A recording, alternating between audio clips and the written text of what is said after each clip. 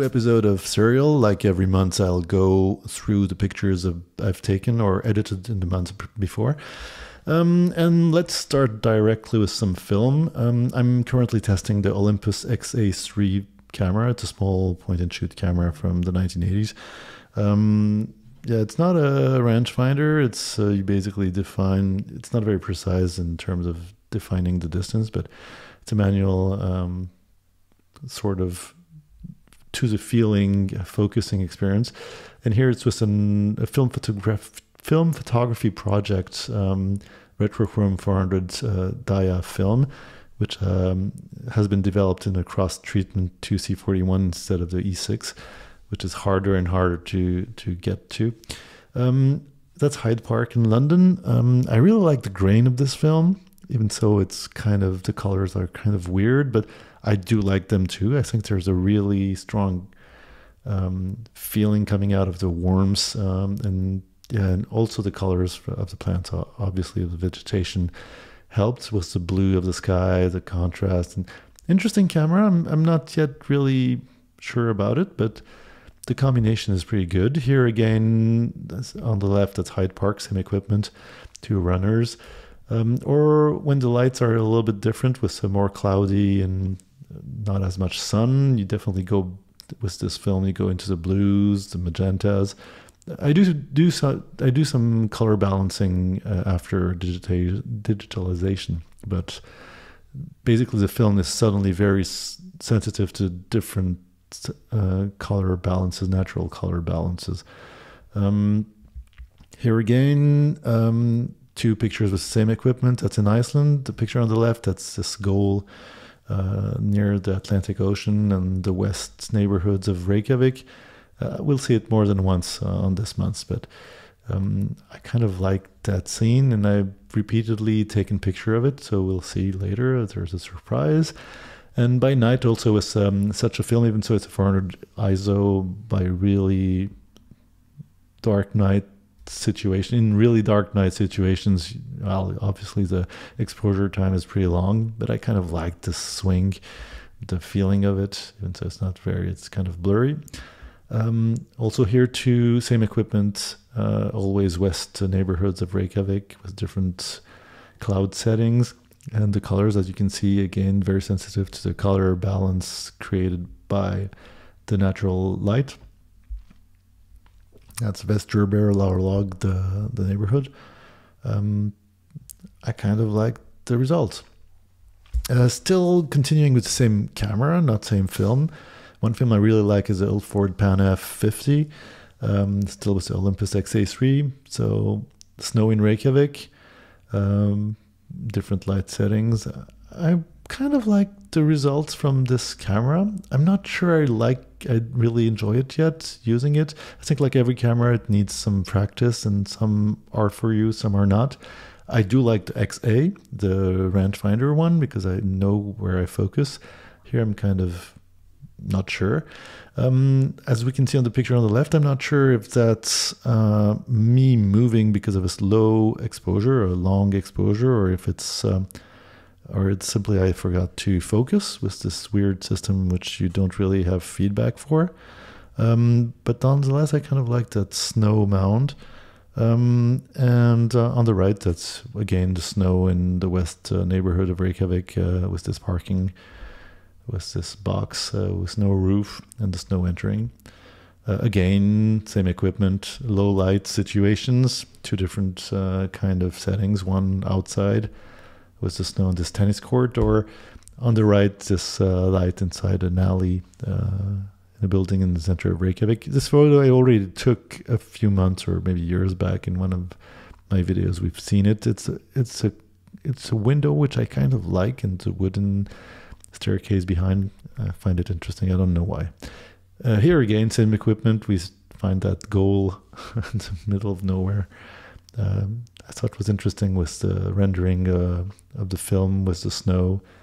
Same thing for this road on the right. That's the mountains, the volcanoes in Reykjavik, the Atlantic Ocean in the middle. And yeah, I like the feel. Same equipment, low lights. I've been also trying this camera with This range of cameras, a series of cameras, XA, XA1, 2, 3, 4, they have flash modules, and that's the most powerful flash module, which is A16.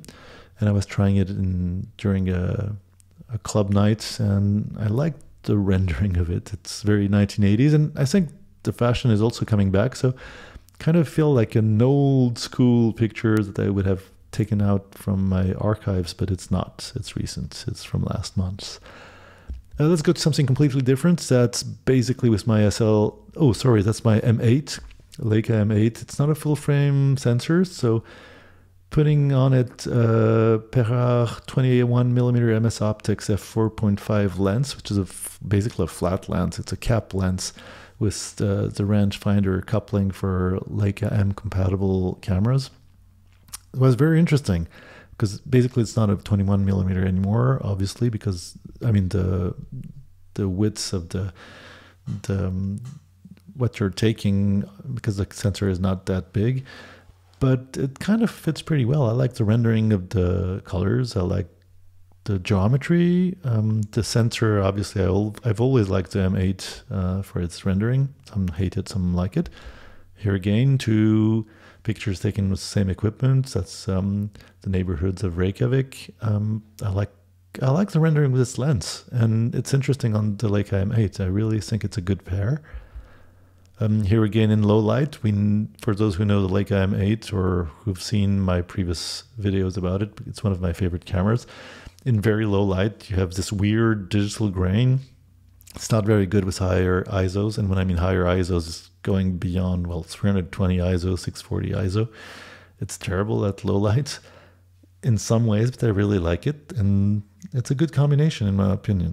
On the left, that's the Vesterberg Laurlog, the best in the west neighborhood of Reykjavik. I really like the colors coming out of it. Here, same lens, but that's on a full frame with the Leica SL2. I think it's an interesting combination, but here we basically have the field of view of a 21mm now, but we have basically this loss of luminosity in the periphery. You can't have everything with that kind of lens. It's a really interesting lens. I'll be doing a video about it, but you can go check online if you're interested. It's made in Japan. It's kind of a boutique lens. Very, very flat, and really nice to use. I'm really enjoying using it. It's kind of a weird user experience, but that's what you can have. Basically, on the left, you have the 2 churches, main churches. Well, the most iconic churches in Reykjavik, with the Hallgrímskirkja in the back on the picture on the left, or a simple one image from I think it's still the central neighborhood of Reykjavik 101 on the right. Here, same camera, the SL2, but using the Leica, there's the Apotelit R 3.4, a 180mm lens. Incredible lens. I've been using it quite a lot. It's very precise. I think originally developed for the military.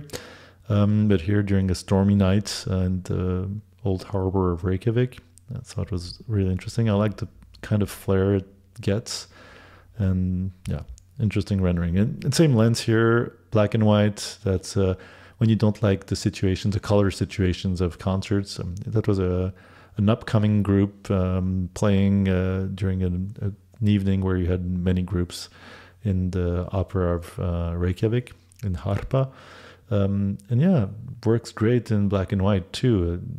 You really get the characteristics, the bokeh, the precision of that lens comes out pretty well. Here, complete change of camera. We're going to a sub-miniature camera, which is, maybe some of you know it. It's kind of an UFO, an unknown photographing object, the DxO1. It was basically meant as a module for your smartphone with a really good Sony sensor and a really good optical formula. But it can work by itself. It's got this weird OLED black and white, only black or white screen, which lets you kind of frame the picture, but not much more.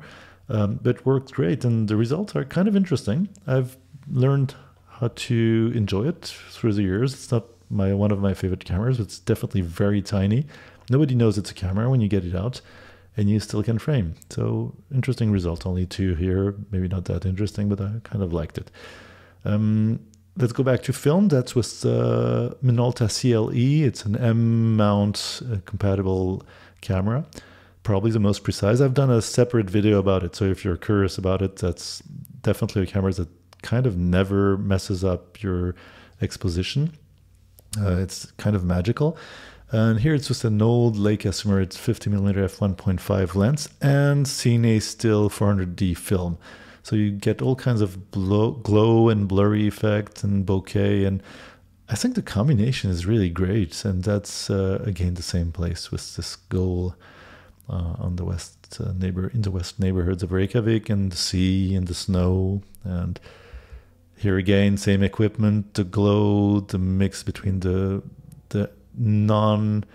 loss of the anti-elation layer in the back of this Kodak Cine film, basically the Cinestill 400D. I think most of you know it now. And the old school lens and the precision of the exposition from the camera. I think it was a really nice combination to use. I've really enjoyed it. Here going back to the MS Optics 21mm f4.5 with the Leica M8. Small details of Reykjavik. Basically, it's not yet springtime at that time of the year. And all the plants are kind of washed out, but it does for some really interesting, I believe, light situation and color situations. I really like the details. I'm testing, obviously, this new lens. Really starting to enjoy the combination with this non-full frame sensor. Here again, very precise lens. Works well. For those who know my style of photography, those 2 pictures are in line. If you like stones, I do.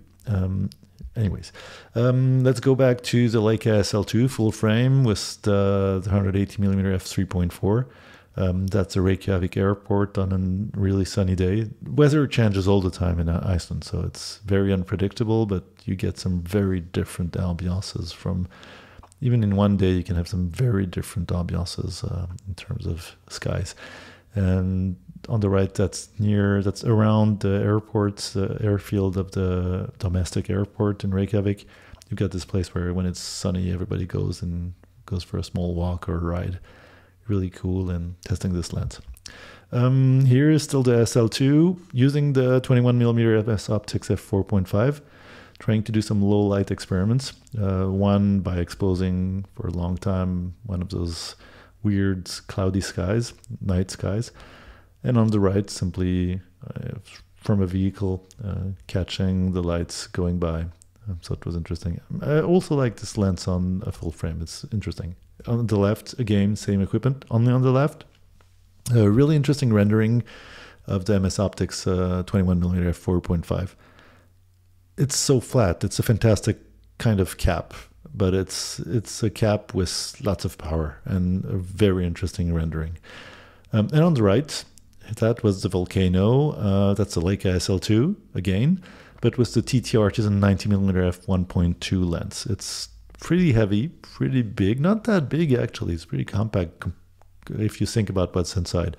It's a huge piece of glass, but incredible rendering, and I was lucky to be. That's the evening where the latest eruption of the volcano south of Reykjavik came up from the west neighborhoods, and the sky was just incredible with all those clouds. So the light sort of reflected on the clouds. You had this really dramatic thing coming out, and the reflection on the sea.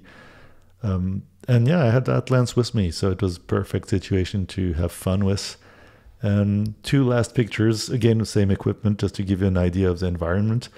So really this kind of eerie, very, very exceptional and impressive scenery. On the left, you can see the mountains, the volcanoes in the background, the sea in the middle, and this person taking a picture with their phone. All the neighborhood was out to check the eruption. And on the right, again, this goal, and somebody behind looking at the eruption far away. Yeah, so I kind of liked that goal, and I think there was a small story between all those pictures with it this month. Anyways, hope you enjoyed it. If you have comments, suggestions, questions, don't hesitate. And yeah, catch you next time.